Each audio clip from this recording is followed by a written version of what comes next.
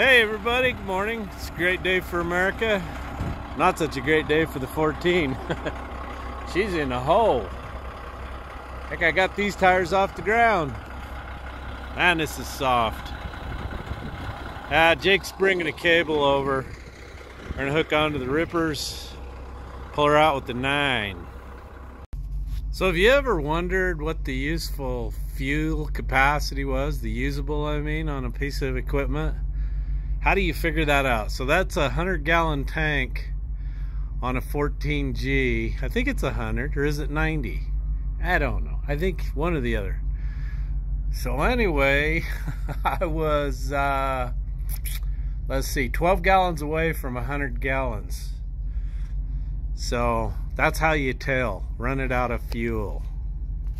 Sidewall is gone.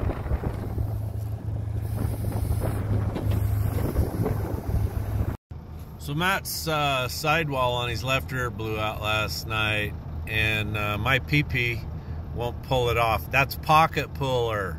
My pocket puller won't fit on the inside to get it off, so he called the tire guy. Ooh, zero visibility today.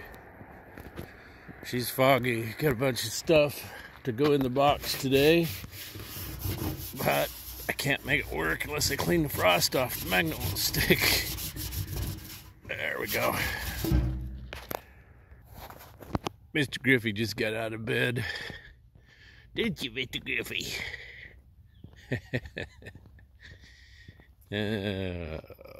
You a good dog today? Are you a good dog? Gonna be a good dog today? Hmm? Good dogs? Gonna be good dogs? Yeah. So I got a bunch of stuff going out today. Some of it I'm hesitant to say who it's for, because a lot of it's, I think, Christmas gifts. So I know this one isn't. Old Dennis Ryan. He lives on Unicorn Way in Highland. I thought that was funny, Dennis. I got one going to my buddy down to Western States, Sean Haney. Gary Davis, Franklin, North Carolina. Got a big old shirt coming to him. Nolan Mallory, Susanville, California. Caleb Caravonen, Battleground, Washington. Ivan Pele, St. Louis, Missouri. George Morey, Sylvester, Georgia. Ken Harrison, Atwater, California. David Razor, Grand Island, New York. Blaine Keese. Blaine got married, so he's got something special coming to him. Tammy made you some cool stuff there. Hope you enjoy it. Robert Stratton, Santa Ana, California. And, okay, that's a lady. So somebody in Martinsburg, West Virginia is getting some Christmas.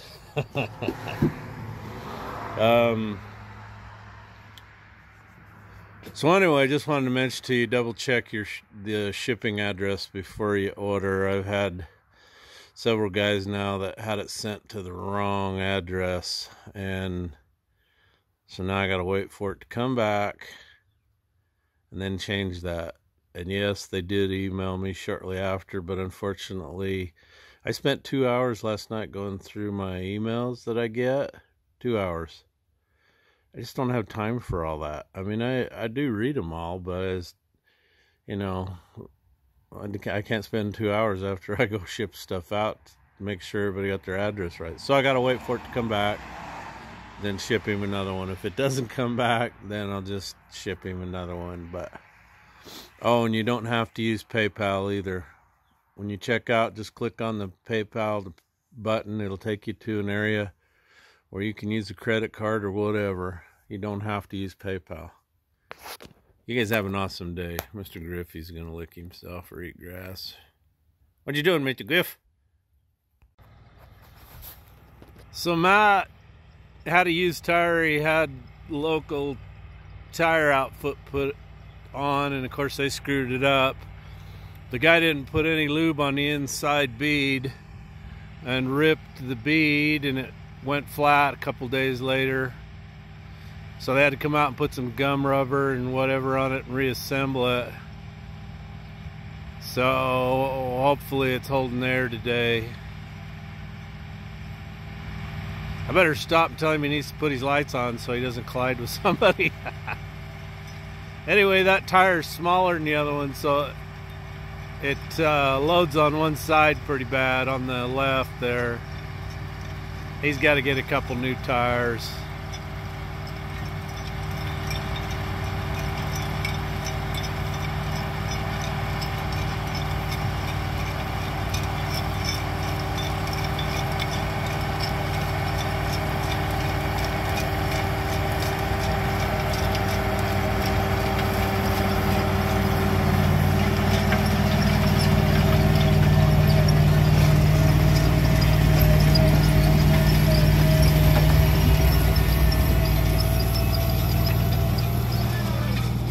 Well, it seems to be holding there.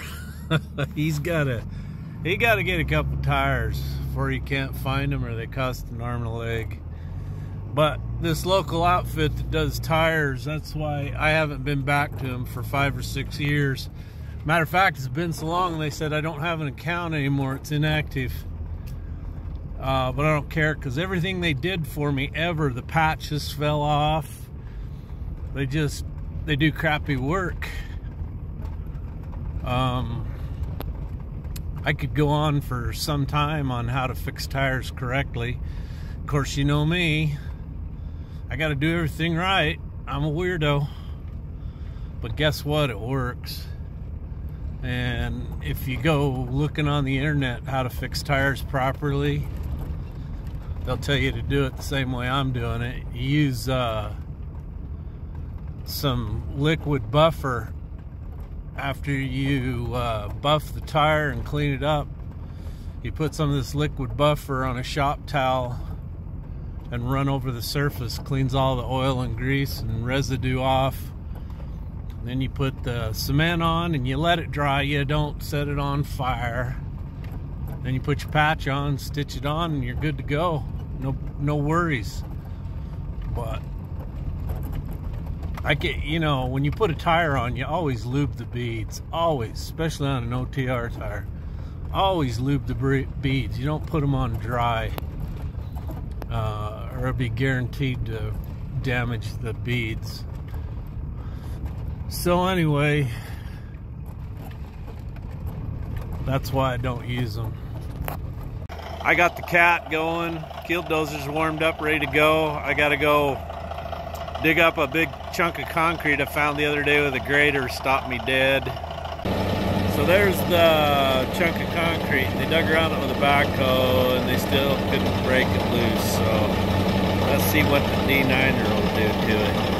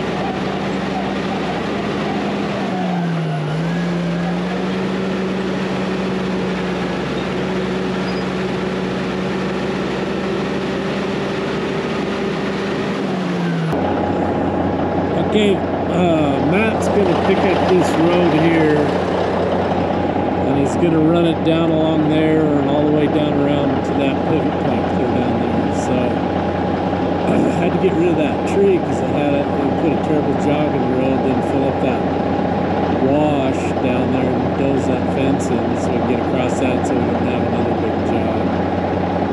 My work here is done.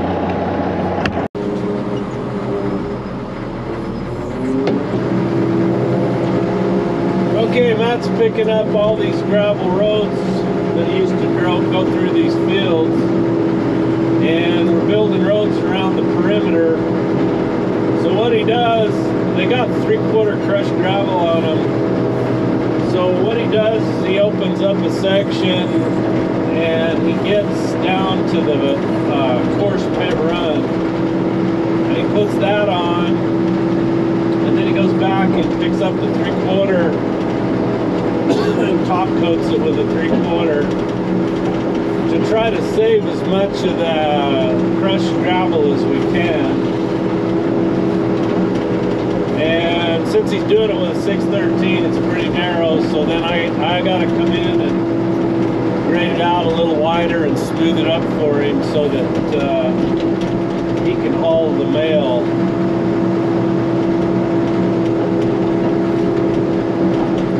So this stretch right here, we'll go clear to the end. We'll show you. He's probably got about a half a mile of road to build here. 11 yards at a time. So a lot of guys were asking what all the levers in the cat were for. There isn't very many levers in the cat compared to this. So these two outside levers, this is my left lift cylinder, this is my right lift cylinder. Ripper, blade tip control, that controls how much pitch I can put on the blade.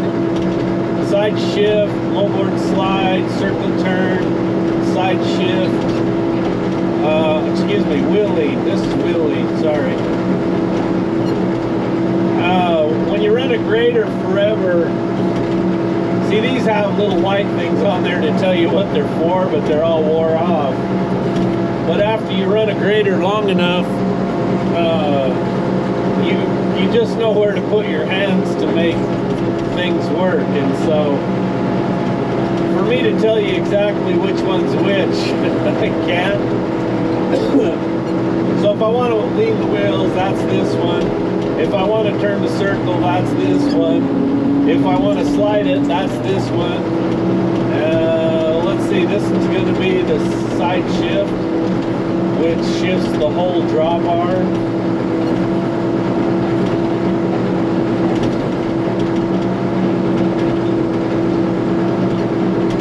So when I'm all done with this, I just try to get these roads about 14 wide, which is the width of the blade on this machine.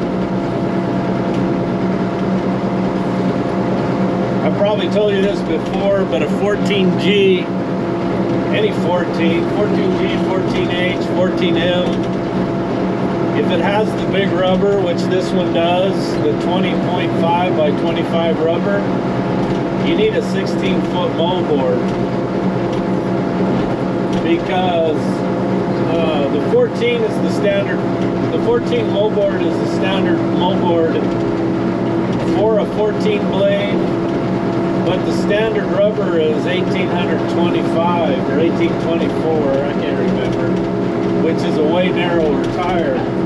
So the problem you run into with the big rubber and the 14 blade is when you cock the blade, you can't get it out past the wheels. So you have to side shift, and you need that extra 2 feet of moldboard because of that big rubber.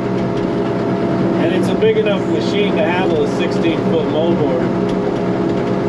So why do I have a 14 moldboard on a 14 with big rubber? I got this blade from Brown Brothers down in Loa, Utah, and they bought a new 14G, I think it was a G at the time. And it had the standard 1800 rubber. So it had a 14 moldboard. Well, this one originally had a 16-foot moldboard. And they loved the 16-foot moldboard so much, they took the old moldboard off of this one, put it on the new grader, put the brand new 14 wide moldboard on this one, and then sold it. Sold it to me. So that's how it ended up with a 14 moldboard. Now for doing this kind of stuff, it's awesome. But, and then like the BLM roads where we only had to go 14 wide on the roads, that were good for that. But I'd still like to have a 16-foot moldboard for it. Because when you're, you know, you're doing a runway, subdivision roads, stuff like that, it comes in pretty handy. Anyway, Matt ran into some really big cobble rock. And the other day, he got a big cobble rock in the paddles somewhere. Anyway, it sheared the rock in two and sent it flying in the air. And it came up inside the canopy on the scraper, bounced off and hit him in the side of the face. It was a rock that big.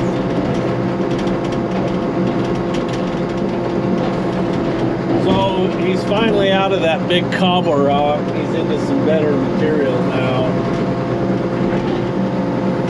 Here he comes up behind me again with another load. He'll just have to go around me.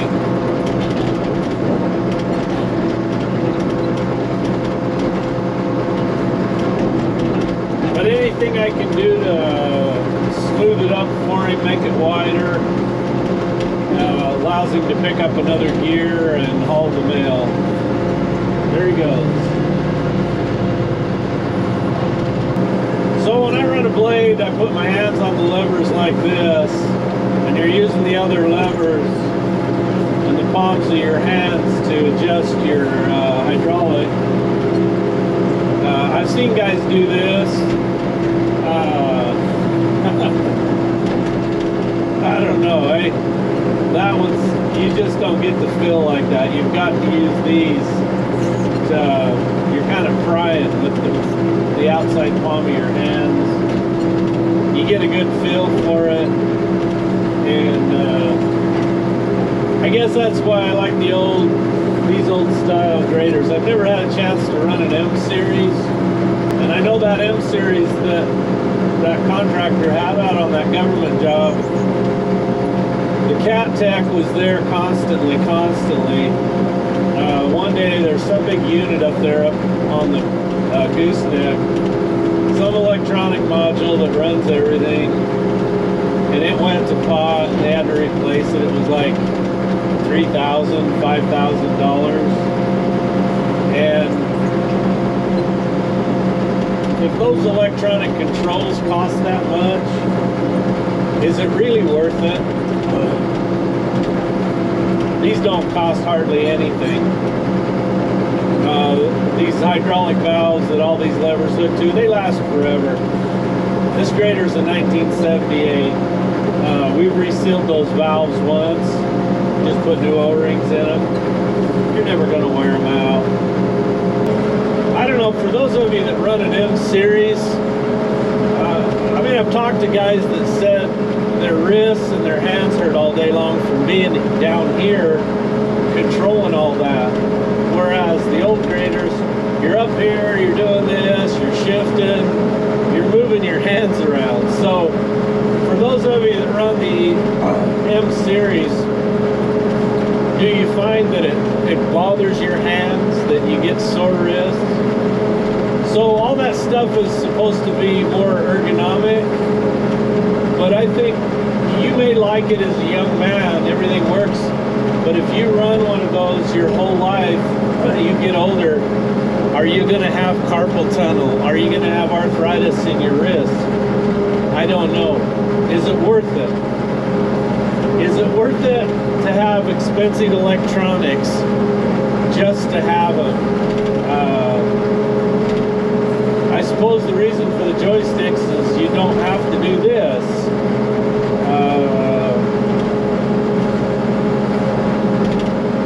again, is it really worth it? I don't know. So let me get you put up here where you can see this road. So way down there is a white gate. That's where I started and came up here. And Matt has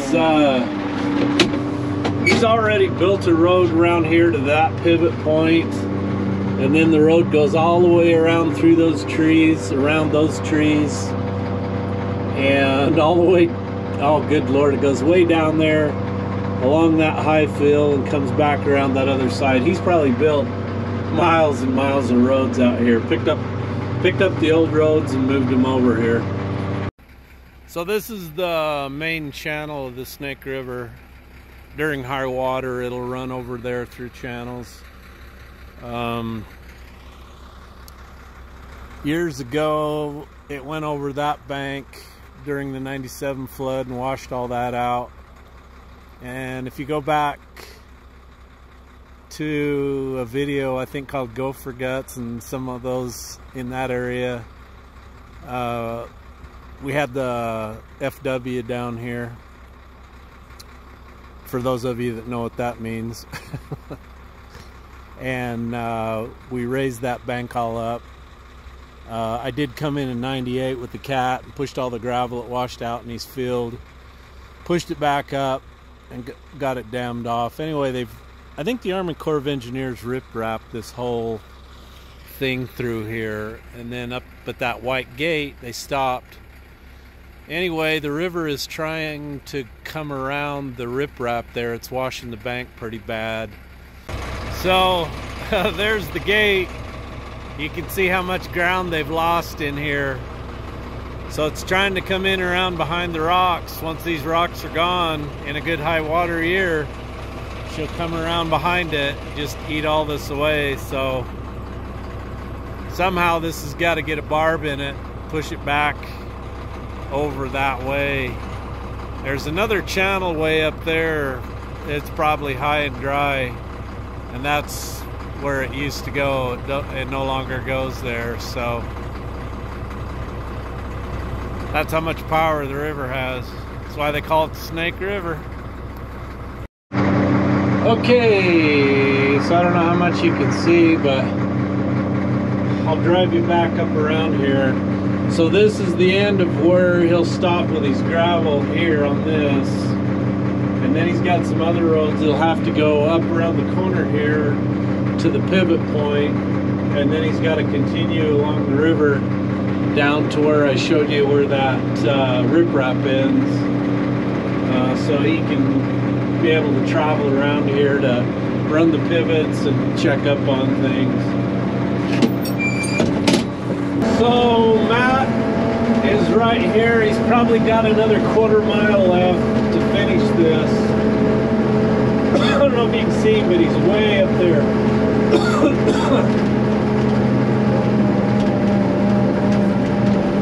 So you can see the crushed gravel through here.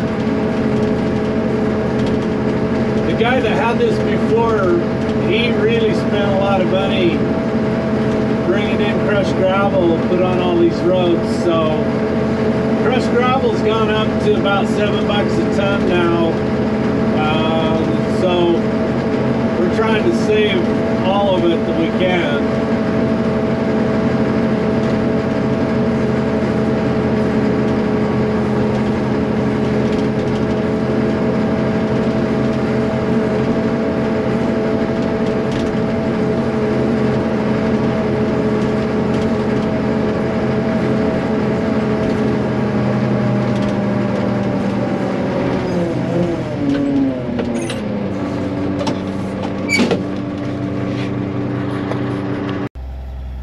High pressure Petey ain't washed the bearings out yet. Still going, running good.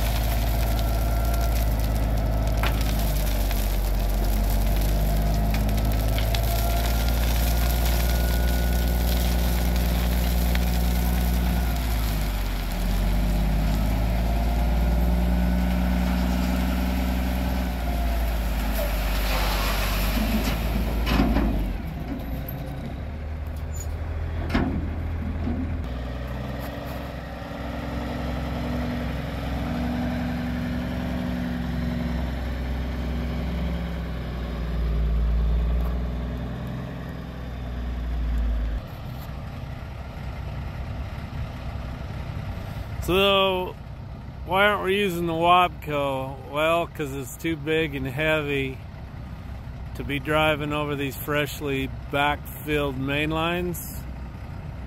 And the left front shock tower is kaput. Well, the Tonka truck made it 2 months and finally gave up the ghost. You can see she's listing pretty hard to the left here. The front shock tower has lost its oil and nitrogen and collapsed. So the boys have got to fix that now. The seals have gone out on it. The nitrogen's all leaked out. It lasted until we were done with this job, so we just brought Petey out for this operation.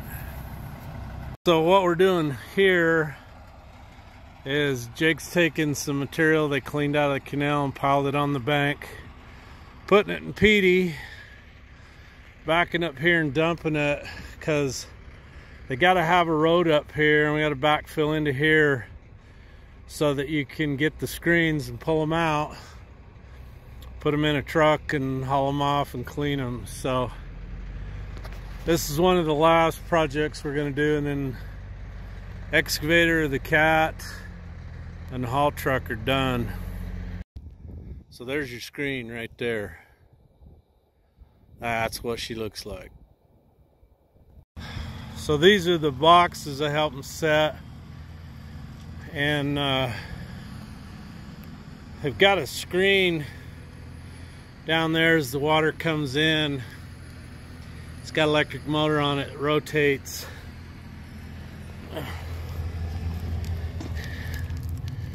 Got a belt on it. So anyway, I think with a lot of them, they come off up there off the pump, and they'll have a deal that sprays on this. It just keeps the junk off of it and going down the ditch. And then for the fine particles, I'll show you what they got for that. So these are screens right here, and you got an inlet pressure and an outlet pressure, so you can tell when they're plugged. So you take these out and you take them down, you take a pressure washer to them, clean them off, because this are low pressure nozzles. It doesn't take much to plug them up.